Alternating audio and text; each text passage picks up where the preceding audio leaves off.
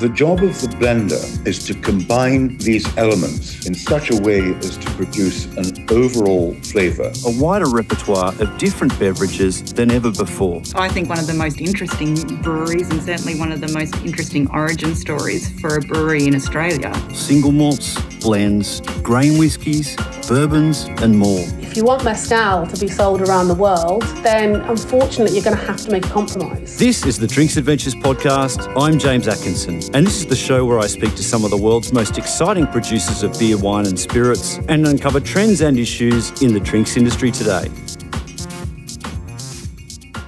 Tara Nurin is the official historian of the Pink Boots Society, an organisation created in 2008 to assist, inspire and encourage women working in the beer industry.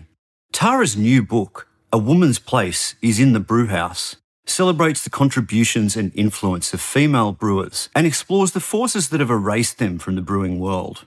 Its publication is very timely, with the beer industry having had its Me Too moment in recent months, led by Brienne Allan, a brewer based in Massachusetts, US, who encouraged other women to share the stories of sexism and abuse that they've suffered in the craft beer and brewing industry. Now, this is certainly not an American problem. Here in Australia, we've recently seen a survey conducted by a group of women calling themselves the Beer Agents for Change, which found that 38% of people in the beer industry have been abused or harassed, and 90% of those people who reported that type of conduct were female. So it's in that context today that we hear from Tara about her new book. And coming up after that, you'll meet Briony Liebich, an Australian specialising in sensory analysis and expert tasting for beer, wine and food.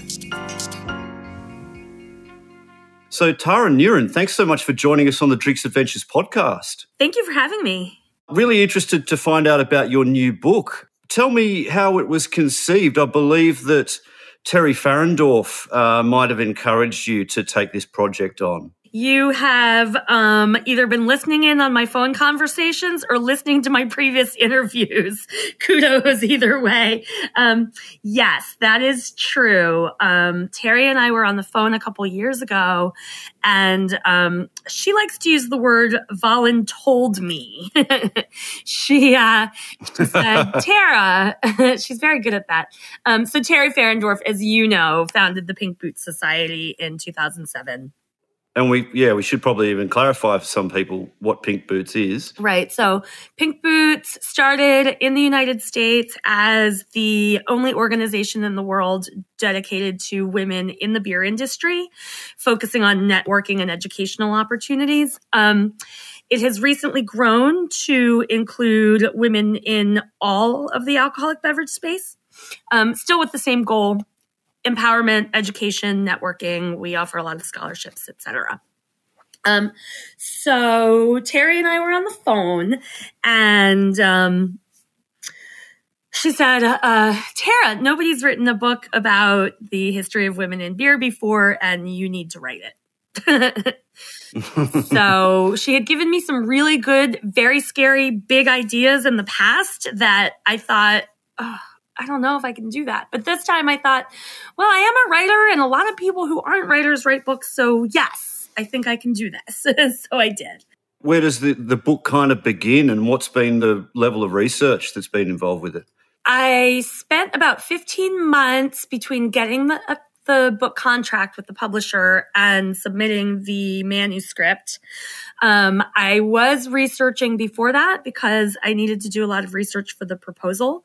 And I have been writing about women in beer for 16 or 17 years now. So I do count all of that as informal research as well. So once the official research period began, I was using work trips as jumping off points to do research. So for instance, I was brought over to Finland by the Finnish Tourism Bureau, and I made sure to spend some time in the National Library, for instance.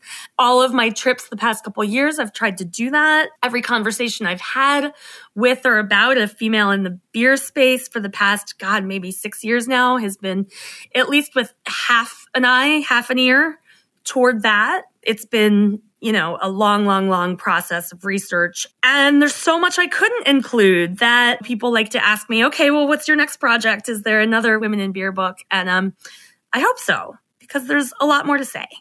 The story, in the history of women in beer, it sounds like it goes back all the way to ancient times. Maybe just sort of tell me where women in beer began. Sure. So as some of your listeners probably know, throughout most of human history, people have relied on beer and in some cases cider, and in some early cases mead, what we would call mead today, for their daily beverage. In a lot of places where people lived, they either contaminated their water supply or they had believed they had contaminated their water supply, depending on where and when. So there wasn't much else to drink throughout most of time. Soda and juice weren't being drunk. Wine was maybe not accessible or expensive.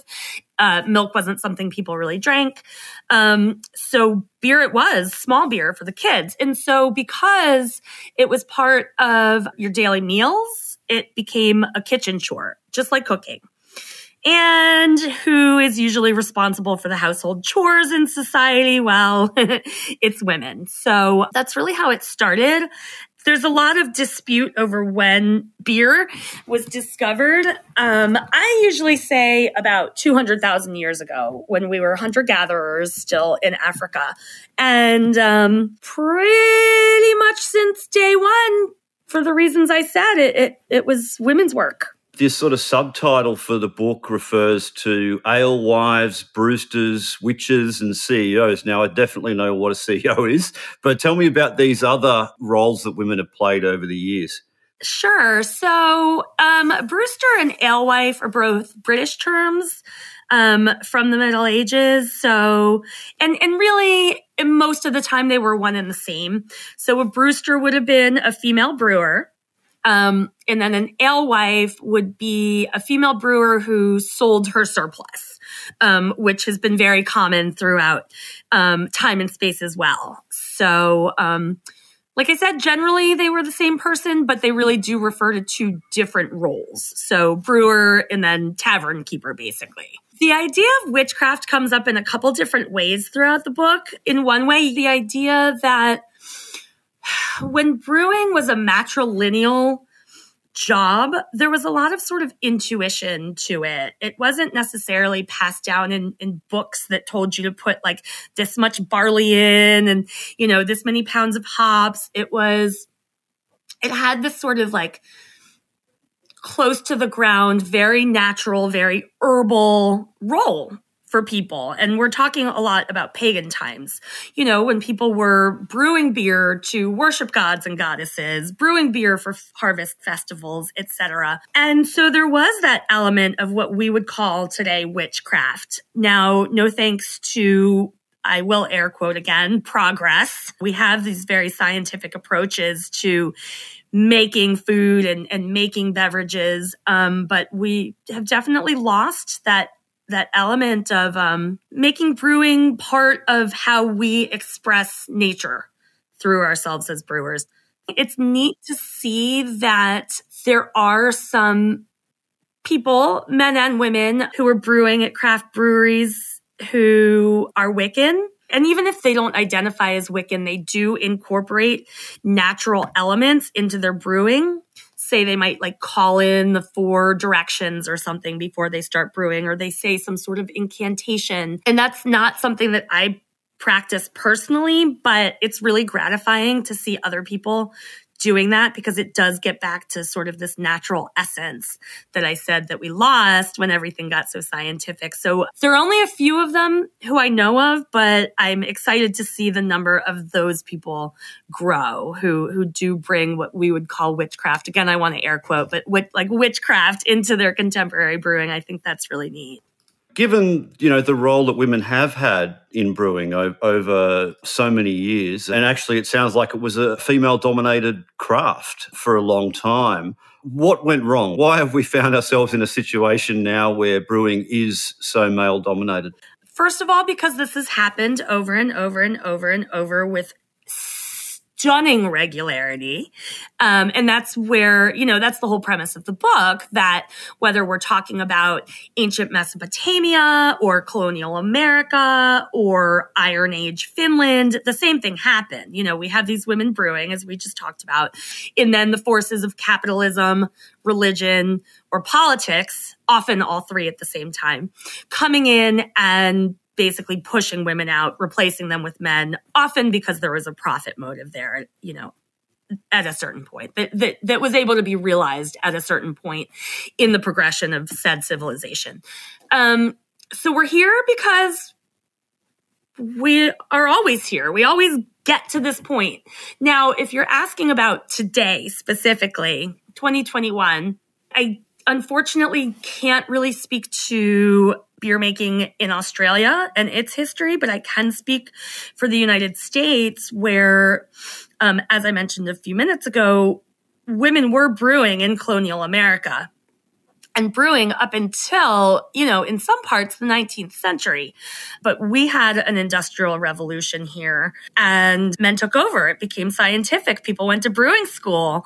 And then we had this fun little thing called Prohibition in the 1920s here in the United States. And the people pushing for Prohibition, I mean, there were men pushing for Prohibition too, but it was viewed as a female campaign. And so the powerful brewing entities in the United States at that time really spent a lot of time and money to denigrate women because they knew that by punishing women who were, you know, struggling to get the vote and struggling to make alcohol illegal, that they'd be able to continue to make beer. Obviously, the brewing industry didn't want prohibition. So they really did a lot of very destructive things to the women pushing for prohibition. And then once prohibition ended and we had a long period of severe consolidation in the brewing industry after that.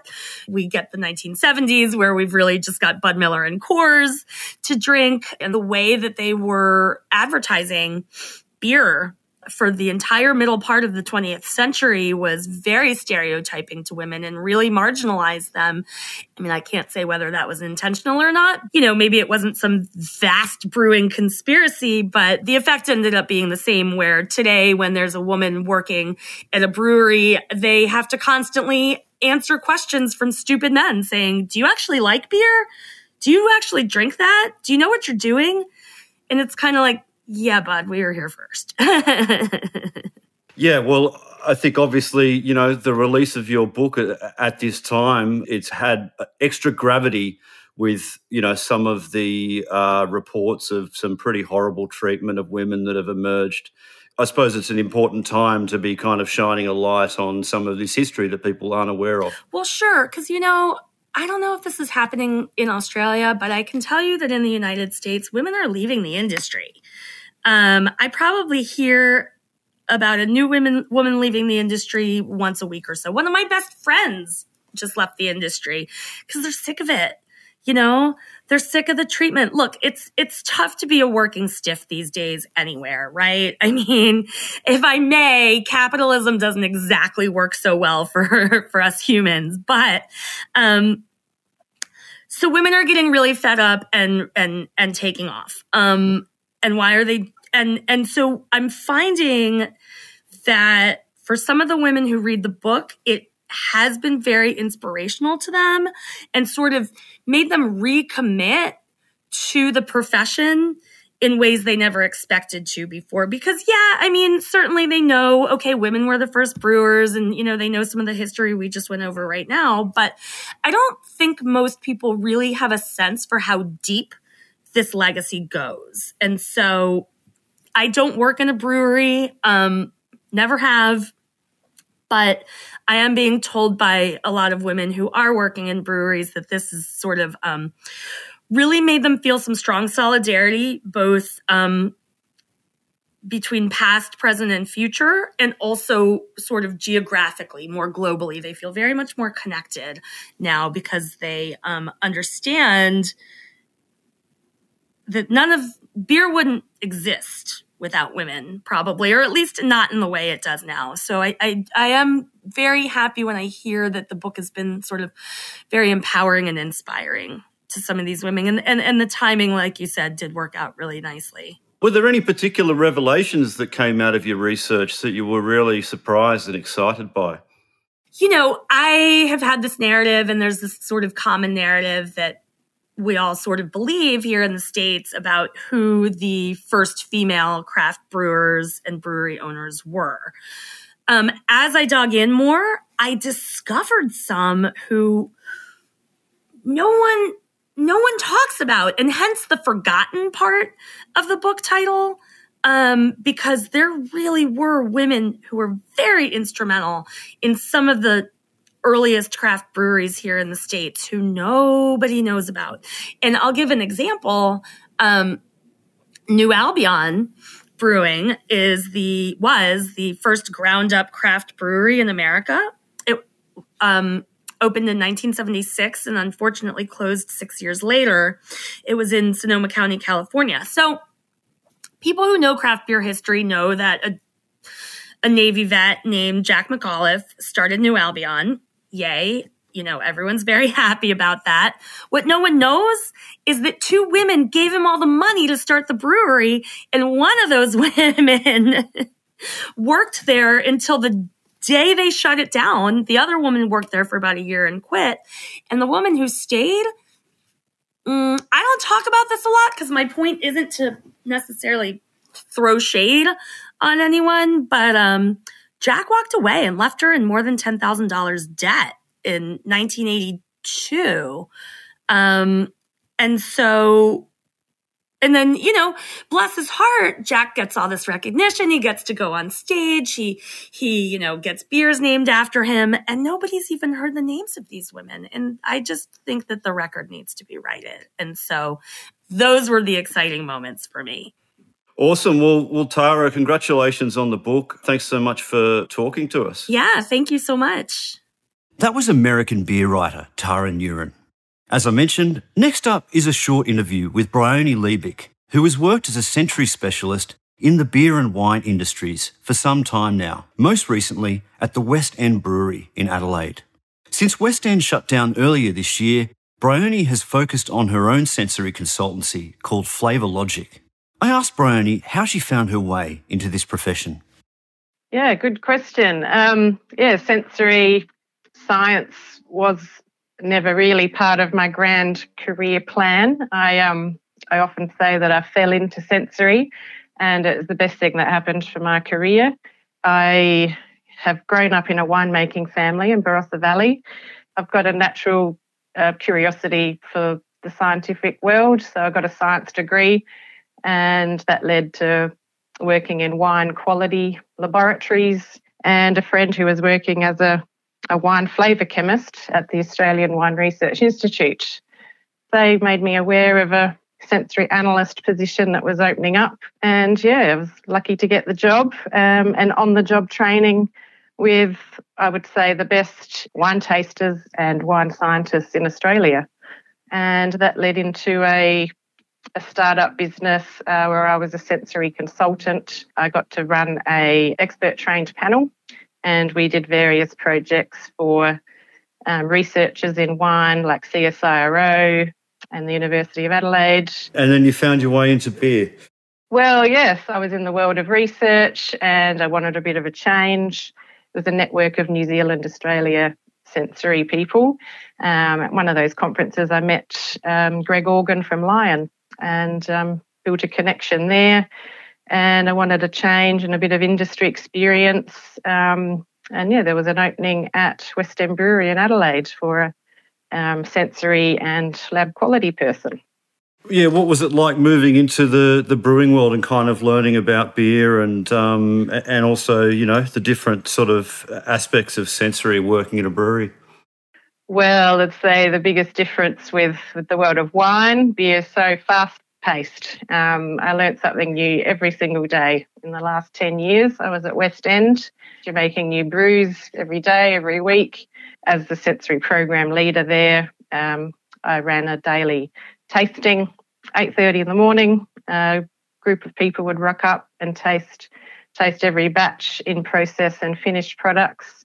So there was a daily clearance tasting, and then every week there was a group of trained tasters from the brewery, from anywhere in the brewery, not just the brewing department. They were trained to describe brand profiles.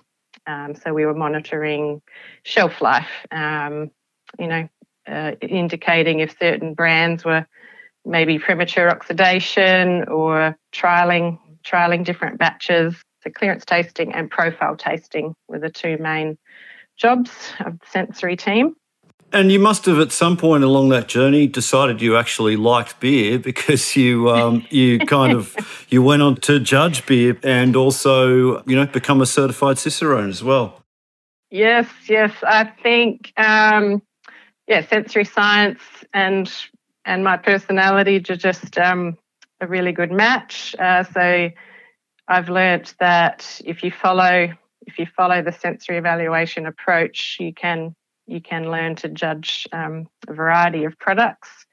And I've over the years I've volunteered for cider, olive oil, wine, and beer. The sensory background helped boost my beer judging career, definitely. And a few years ago, I decided to do the certified cicerone, because most of my career has been on the job experience. So I just wanted, a little bit of certification of, some beer styles and knowledge. That's why I pursued that. And what was it like being at West End for the final moments of that brewery's unfortunate demise? Yes, it is. It was certainly an experience I'll never forget. All the staff there, about 100 staff. The day we were told, we were lots and lots of shocked reactions.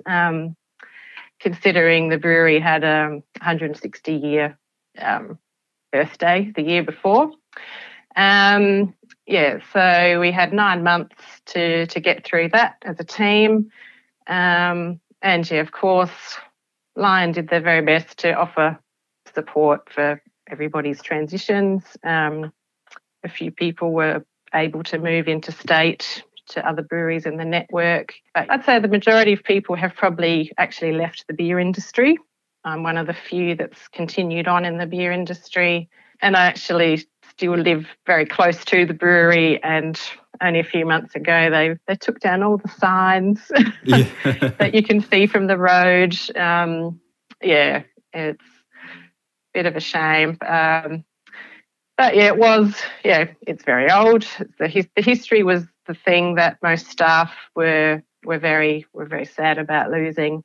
But I know that a lot of it was donated to the State Library, and so a lot of effort was placed on retaining some of those stories.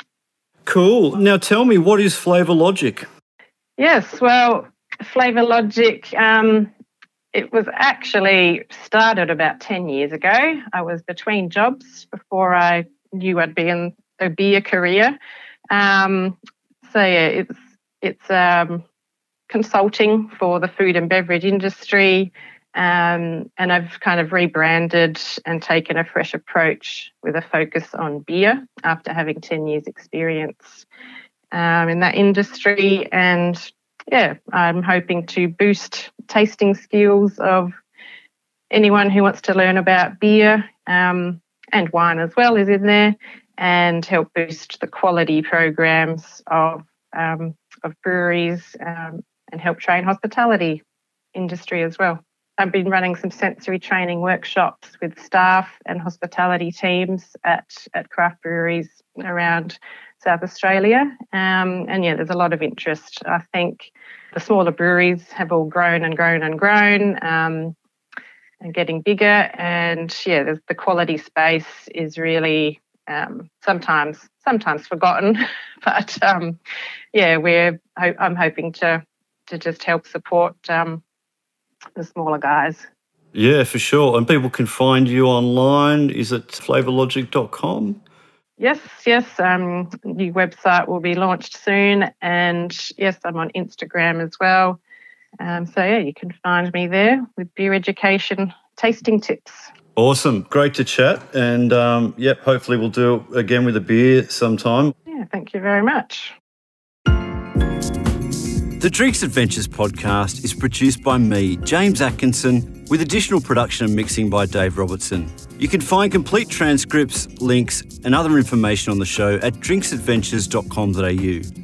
You can follow me on all social media platforms at by James Atkinson, like my Facebook page, James Atkinson Drinks Adventures, to be kept informed of podcast giveaways and other news about the show. The Drinks Adventures podcast needs your support as listeners. Please do us a favour and leave an honest review and rating for the podcast on iTunes or Stitcher. We love hearing your feedback and it helps inform other people this is a show worth listening to. Or simply drop us a line at hello@drinksadventures.com.au.